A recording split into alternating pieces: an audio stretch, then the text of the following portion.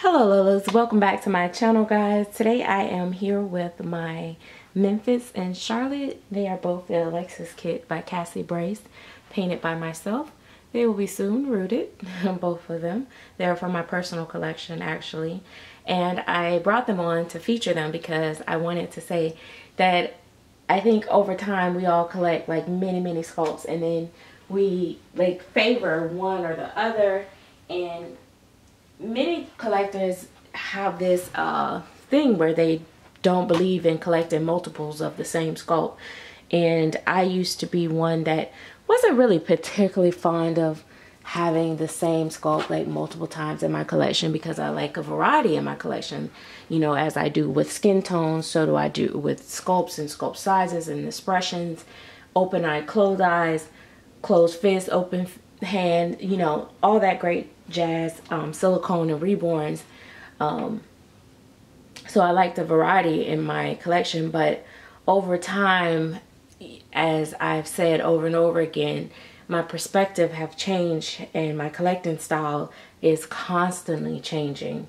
As the world evolves, I feel like my collection evolves as well. Some may call it evolving, some may call it downgrading.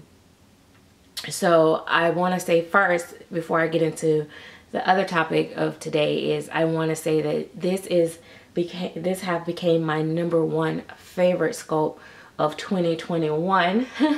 As we're about to end the year, I want to say this has to be my favorite sculpt.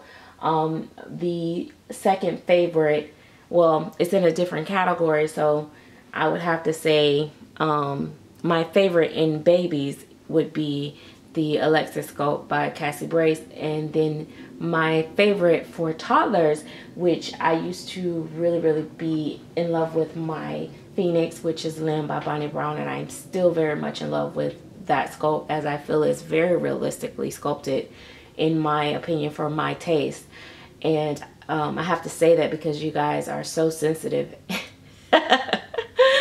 So am I.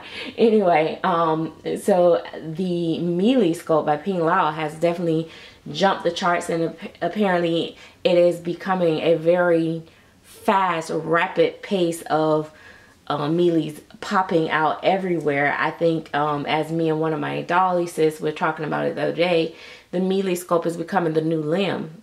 So we're seeing them everywhere, every skin tone, every hair texture, you know, in every which way we can imagine possible, which is amazing.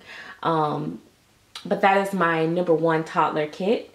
And I also have to say for smilers, my favorite smiler kit, which I am typically not a smiler person, so I am definitely not the one to collect a lot of smiling babies. I don't want to see the baby kind of stuck in that expression all the time.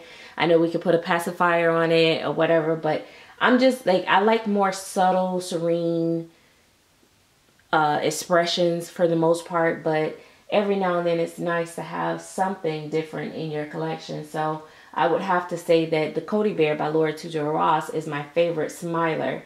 I think it's a very natural facial expression, and of course you can't go wrong when it looks just like the original real baby Cody Bear. So that would be my favorite fat. I know fat is like used as a bad word, but I don't mean in a bad way. Like my favorite chubby, if that makes it. To me, chubby makes me think of like smelling like cheese. So I don't really like to say chubby. I'd rather say fat. What's wrong with fat? Anyway. So big baby, okay? Cody Bear is my favorite smiler. But my most favorite face in my collection, as far as like, gives me such an ethnic vibe. And I could be wrong. Could be wrong, could be wrong, could be wrong. You know, I know people have all these facts and all this data on how the bone structure of African-American people is supposed to look and this and that. I don't care about any of that. To me, Zora has such an eccentric face, and I love that.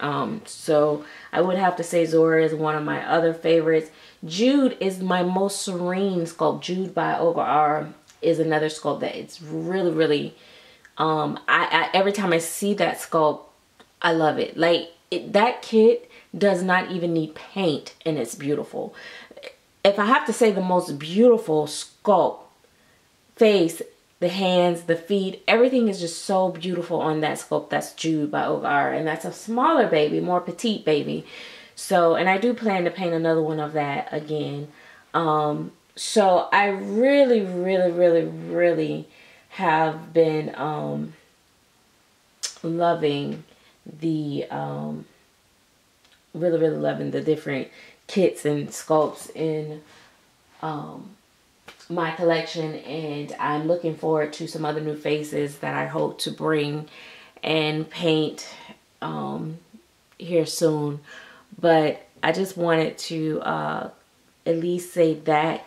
And I also wanted my favorite features on the Alexis kit, and the reason why I say overall it is my #1 favorite kit of all the kits that I have, because I love the hands, I love the feet, I love the legs, I love the arms, I love the face, I love the mouth, I love the eyes, I love the nose. So I love everything about this sculpt, so therefore it kind of supersedes everything else.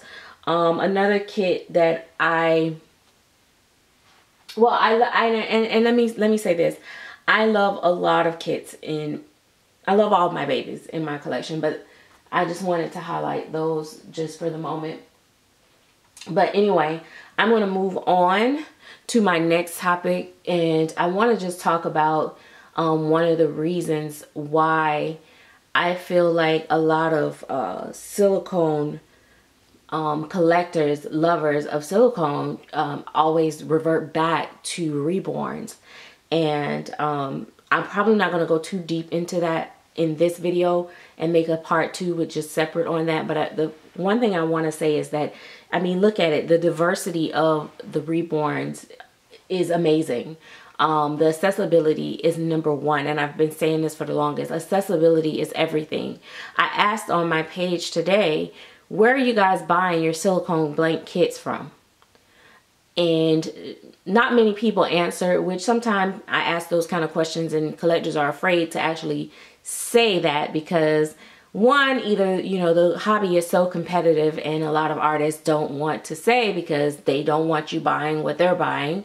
#1. #2, other collectors are afraid that they're going to piss off their artists because the artists don't want their collectors, like they own the collectors, to actually talk about anything other than their work. So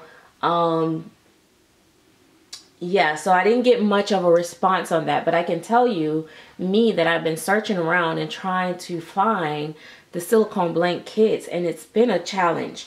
And the #1 thing is accessibility, definitely. A lot of sculptors have their cliques, and they're very much into politics, and they only sell to certain people, or you have to know somebody to get on the list to buy from them.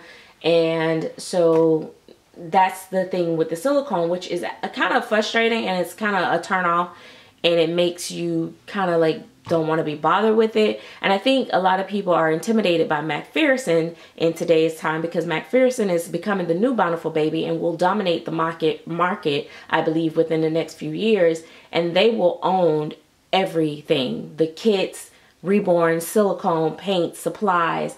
They are, in fact, in my opinion, they are more valuable than Bountiful Baby, when Bountiful Baby is such a huge company.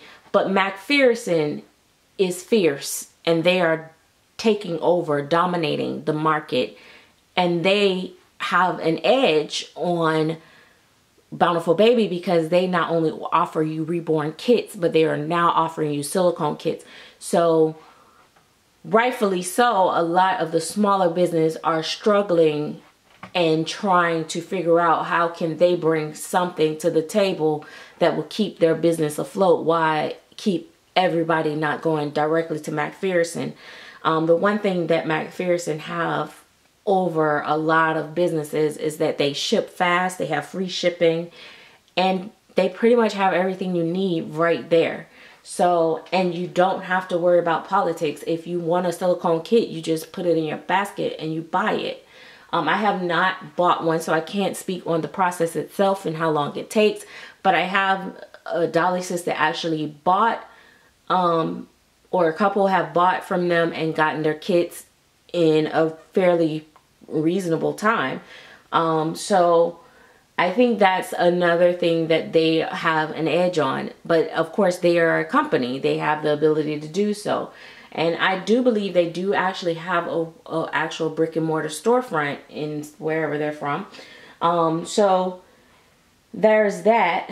But the silicone market also is what I found, and I probably go into this in a different thing, but like I said, it's the politics and all that stuff.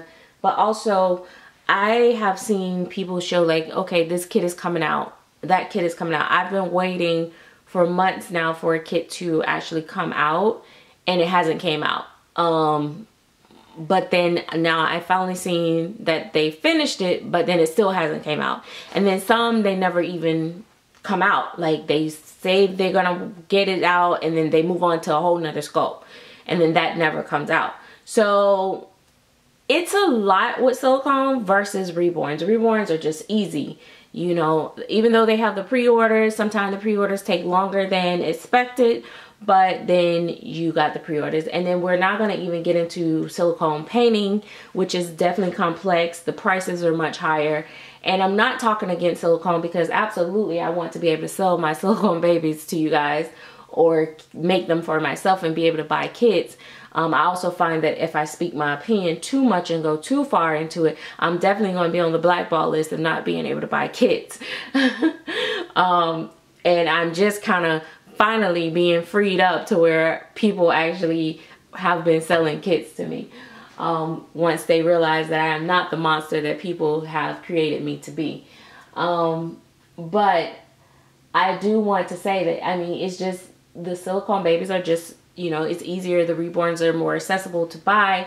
Although reborns have been climbing the chart in prices, I feel like, I don't know, my value system has changed with the reborns versus silicone as well. I feel like the reborns are worth the prices in today's market, just because the artists have stepped their game up. And not only that, it's just, it's a level of uniqueness that you get. And I don't know, I don't know, I've been enjoying my reborns. I feel like I enjoy dressing them a lot more, and it's just a lot. But I will always be a silicone collector, and I will always love silicone a tad bit more, just because I love the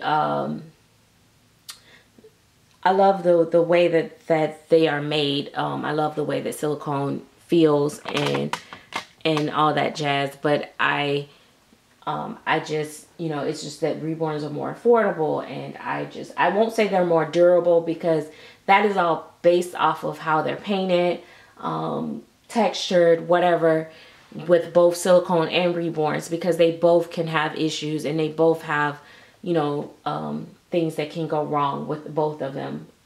Hair, paint, everything. It's really not much difference there. Is based off of how they're painted for the most part, and how you take care of them. So yeah, but yeah, that I think that collectors tend to revert back to reborns, and reborns will always have their place, because the fact that they are accessible, they are less expensive, and they're more affordable. And I think it's just easier to collect them. Also, I think it's a little, I don't know. I'll get into that in another video. If you guys want me to continue this conversation on reborns and silicones, I will do that. But for today, I just wanted to give you guys my top picks for 2021 so far. And I wanted to just kind of start an intro into that topic. Thanks again for watching, and I hope that you are subscribed to this channel. If you're not, that's okay too. Click the bell if you want to be a part of the notification squad, and don't forget to give this video a thumbs up, and all comments are definitely read and appreciated. Thank you.